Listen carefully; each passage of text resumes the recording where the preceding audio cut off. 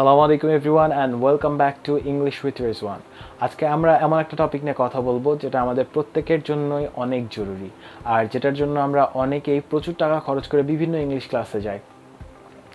আর আমাদের প্রত্যেকেরই একটা কমন কোয়েশ্চেন বা কমন প্রবলেম থাকে, সেটা হচ্ছে হাউ টু ইমপ্রুভ ভোকাবুলারি। আর আপনি যখন আপনার ইংলিশ ক্লাসে গিয়ে আপনার ইংলিশ টিচারকে জিজ্ঞাসা করবেন যে sir how can I improve my vocabulary, they will probably say something similar to read books, watch films, speak with natives, and do vocabulary exercise. Like seriously, we all know that যে বই পড়লে vocabulary improve করা যায়, কিন্তু আমরা এত টাকা খরচ করে বিভিন্ন কোর্স করতে যাই এক্সট্রা অর্ডিনারি কিছু টিপসের জন্য, কিন্তু তারা আমাদেরকে সেম জিনিসই বলতে থাকে, read books, watch films, speak with natives and do vocabulary exercise. So আজকে আমি আপনাদের মাঝে এমন একটা মেথডের কথা বলবো যেটা ফলো করলে আপনারা খুব ইজিলি আপনাদের ভোকাবুলারি ইমপ্রুভ করতে পারবেন। এটাকে আপনারা টিপস, ট্রিক্স যেটা ইচ্ছা বলতে পারেন, কিন্তু এই একটা মেথড ফলো করে ইনশাল্লাহ আপনি খুব তাড়াতাড়ি আপনার ভোকাবুলারি ইমপ্রুভ করতে পারবেন। সো আমরা যখন বিভিন্ন ইংলিশ ক্লাসে যাই তখন তারা আমাদেরকে একটা বই দেয় বা একটা বই প্রেফার করে বা একটা ডিকশনারি প্রেফার করে, আর বলে সেখান থেকে নাকি আমাদের ডেইলি 5টা, 10টা, 15টা, 20টা শব্দ পড়তে হবে, আর এইভাবে নাকি আমাদের ভোকাবুলারি ইমপ্রুভ হয়ে যাবে। বাট এইভাবে কি পসিবল হয়? ফার্স্ট পেজ পড়লে সেকেন্ড পেজ মনে থাকে না, সেকেন্ড পেজ পড়লে থার্ড পেজ মনে থাকে না, এইভাবে আমাদের পড়ার আগ্রহটাই হারিয়ে যায়। আর যদিও আপনি বইটা কমপ্লিট করে ফেলেন, তারপরেও আলটিমেটলি কি সত্যি আপনার আয়ত্তে সব শব্দগুলো থাকে না। তো আজকে আমি এমন একটা ট্রিক্সের কথা বলবো যেটার মাধ্যমে আপনাকে ডেইলি 5টা, 10টা, 15টা ভোকাবুলারি বই থেকে পড়া লাগবে না, ডিকশনারি থেকে পড়া লাগবে না। আপনি আপনার নিডস অনুযায়ী, আপনার প্রয়োজন অনুযায়ী নিজের যতটুকু প্রয়োজন ততটুকু আপনি নিজের আয়ত্তে আনতে পারবেন যদি আপনি চেষ্টা করেন। But if your mind is capable of doing that, you can read a little bit of dictionary or vocabulary books each day and take in, wow, I take my hat off to you because it's really, really impressive. But I personally cannot do that. So when I was learning English, I managed to expand my vocabulary incredibly quickly. And this is thanks to a method that I created for myself.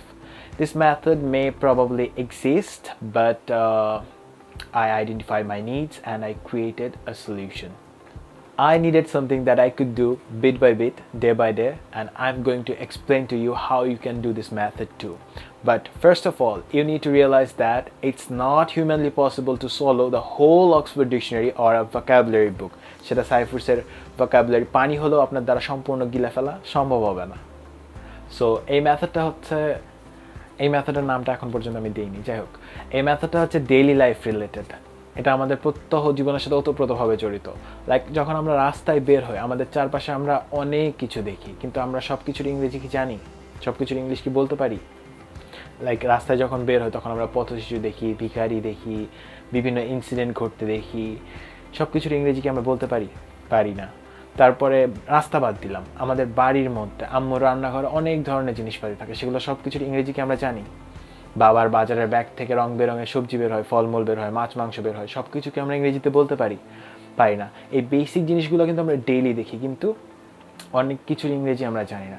আপনি গ্রামারে যতই strong হন না কেন, আপনার মাথায় যদি শব্দভাণ্ডার না থাকে, আপনি আপনার কোনো ইমোশনই, কোনো ফিলিংস এক্সপ্রেস করতে পারবেন না। It's true, it's dam true. So যেটা করতে হবে, you need to look out for the words that you don't know and try to start thinking English. Like যখন রাস্তায় বের হওয়ার পরে রাস্তায় আপনি দেখলেন একটা কাক, চিন্তা করেন এটা ইংরেজি আপনি জানেন কিনা। কাক in English it's crow, fine, I know that one. তারপরে আপনি একটা দেখলেন পথশিশু, well I don't know how to say that in English, আমি জানি না এটাকে ইংরেজিতে কীভাবে বলতে হয়। On that moment, all you need to do, just whip up your smartphone and write that word down to this dictionary. এটা Bangla to English, English to Bangla দুইভাবে কাজ করে, আর মোস্ট ইম্পর্টেন্টলি এটা অফলাইন ডিকশনারি। আর আমি এই ডিকশনারিটাকে সাজেস্ট করি কারণ এটাই সিনোনিম দেওয়া থাকে, সুন্দরভাবে ডেফিনেশনও দেওয়া থাকে, আর মোস্ট ইম্পর্টেন্টলি এটা অফলাইন কাজ করে। আর এই ডিকশনারির লিঙ্কটা আমি ডিসক্রিপশন বক্সে দিয়ে রেখেছি, আপনারা চাইলে খুব সহজে ডাউনলোড করে নিতে পারেন। তো আপনাকে যেটা করতে হবে, ফোনটা বের করতে হবে, শব্দটা আপনার ডিকশনারিতে লিখতে হবে। ফর এক্সাম্পল, আপনি পথশিশুর ইংলিশ জানেন না, তো আপনাকে যেটা করতে হবে সেটা হচ্ছে ডিকশনারিটা ওপেন করে পথশিশু লিখতে হবে, তাহলে ইংলিশ চলে আসবে। ইংলিশটা একবার পড়ুন, পড়ার পরে স্ক্রিনশট নিয়ে আপনার ফোনটা আবার আগের জায়গায় রেখে দিন। লাইক যদি আপনার পকেটে থাকে তো পকেটে, ব্যাগে থাকলে ব্যাগে। ঠিক এইভাবে দিন শেষে 5টা 10টা 15টা 20টা যার যার লেভেল অনুযায়ী ফোনে স্ক্রিনশট থাকবে। রাতে সেই স্ক্রিনশটগুলো থেকে শব্দগুলো নিন, খাতায় লিখুন। খাতায় লেখার পরে কিছুক্ষণ পড়ুন। পড়ার পরে যখন আপনি পরবর্তী দিন আবার রাস্তায় বের হবেন, যখন পথশিশুগুলোকে আবার দেখবেন, তখন আপনার মাথায় অটোমেটিক্যালি চলে আসবে যে আপনি কাল রাতে পড়েছেন পথশিশু, পেডিস্ট্রিয়ান বা স্ট্রিট চাইল্ড। তো ঠিক এইভাবে খুব ইজিলি আপনি আপনার না জানা বেসিক ইংলিশগুলো খুব সহজে শিখে যেতে পারবেন।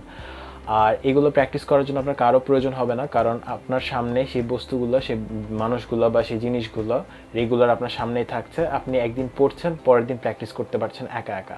তো এইভাবে খুব ইজিলি আপনি আপনার ভোকাবুলারি ইমপ্রুভ করতে পারবেন। সো এবার আমার ম্যাথের দ্বিতীয় তথা শেষ অংশ।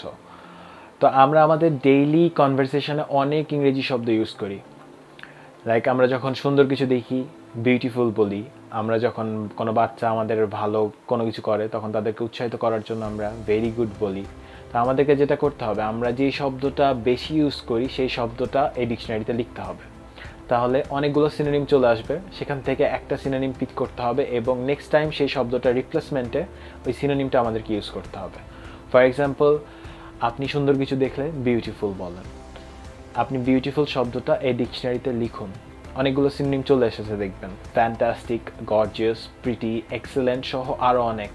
এর মধ্যে থেকে যে কোনো একটা পিক করুন। ফর এক্সাম্পল, আপনি ফ্যান্টাস্টিক পিক করলেন, তো নেক্সট টাইম যখন আপনি সুন্দর কিছু দেখবেন তখন আপনি বিউটিফুল না বলে বলবেন ফ্যান্টাস্টিক বা এক্সেলেন্ট বা প্রিটি, যেটা আপনি পিক করে থাকবেন সেটা বলবেন। তো এইভাবে আপনি আপনার ডেইলি কনভারসেশনের মাধ্যমে আপনি আপনার ভোকাবুলারিগুলো ইমপ্রুভ করতে পারবেন।